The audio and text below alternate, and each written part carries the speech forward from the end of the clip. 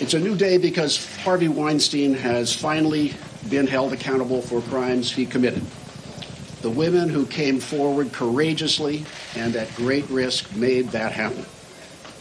Weinstein is a vicious, serial sexual predator who used his power to threaten, rape, assault, trick, humiliate, and silence his victims.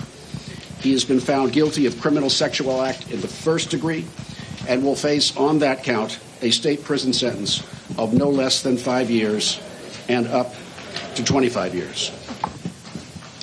Dawn Dunning, Miriam Haley, Jessica Mann, Annabella Shora, Tarale Wolf, Lauren Young, Megan Hast, Joan Iluzzi Orbon. 8 women who have changed the course of history in the fight against sexual violence.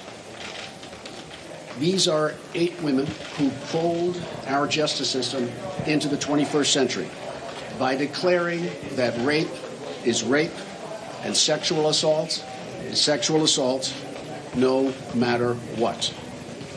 Rape is rape, whether it's committed by a stranger in a dark alley or by an intimate partner in a working relationship.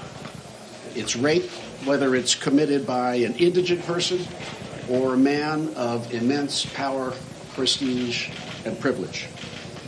Rape is rape, whether the survivor reports within an hour, within a year, or perhaps never.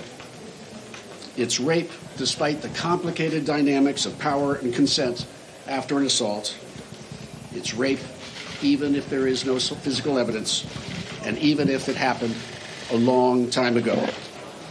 This is the new landscape for survivors of sexual assault in America, I believe, and this is a new day.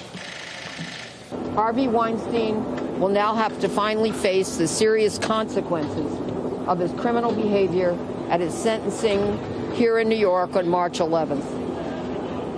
The most serious charge is the one that he was convicted on for my client Mimi.